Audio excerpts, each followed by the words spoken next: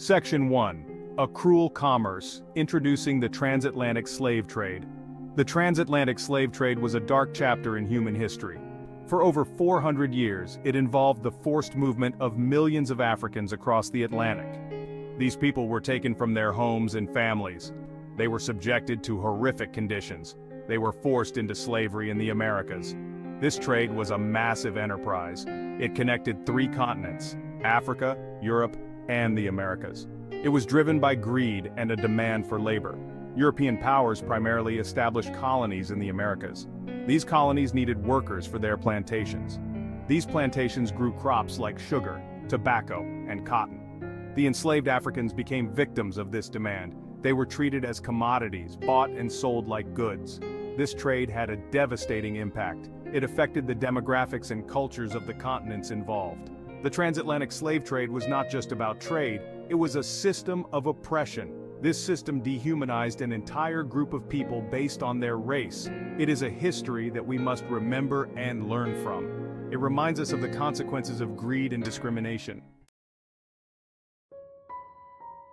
Section 2. Seeds of Exploitation, Origins of the Transatlantic Slave Trade. The transatlantic slave trade did not emerge overnight. Its roots lay in the 15th century. European exploration and expansion played a significant role. Portugal, driven by Prince Henry the Navigator, took the lead. Initially, the Portuguese sought gold and trade routes to the east. They established trading posts along the West African coast. They traded goods for gold, ivory, and, unfortunately, people. The demand for labor on European plantations, particularly sugar plantations, grew. This demand increased the demand for enslaved Africans. Key figures like John Hawkins, an English sea captain, became involved. Hawkins made several voyages to Africa. He captured or bought Africans and sold them into slavery in the Americas. This marked a turning point. It shifted the focus from trading to hunting and capturing humans. Section 3. The Machinery of Oppression, Operations of the Trade. The transatlantic slave trade operated as a brutal 3-legged system. This system is often called the triangular trade. The first leg involved European ships sailing to Africa. These ships carried manufactured goods, textiles, guns, and alcohol. These goods were traded for enslaved Africans. African rulers and traders participated in this trade. They exchanged captives of war or kidnapped individuals for European goods. This trade fueled conflicts and instability in Africa.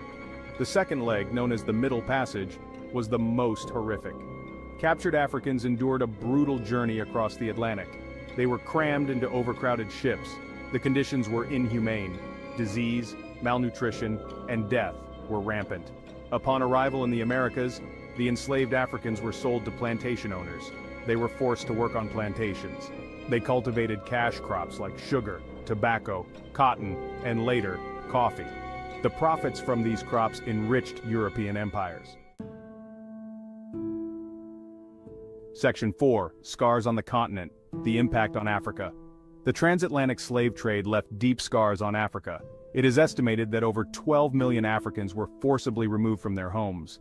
The demographic impact was devastating.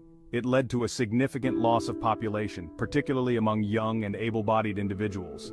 This loss of manpower crippled many African societies. It disrupted their social structures and economic development.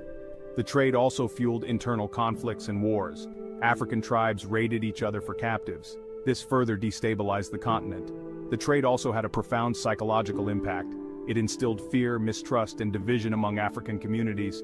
This legacy of trauma continues to affect African societies today. It is a stark reminder of the horrors inflicted by the slave trade.